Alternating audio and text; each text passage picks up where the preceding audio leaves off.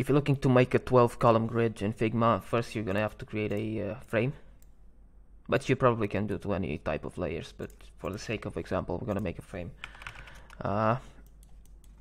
So this is a 1920 pixels width website page or whatever.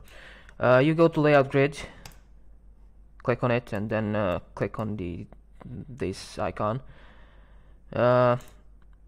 and then you're gonna go to columns and make it well, whatever you need, 12 in your case, and then you can make adjustments to gutter, which is the empty space between them, and you can also add margins, and you can customize and make adjustments to the colors and the opacity. You can pretty much make any type of changes you want and add any type of size you need.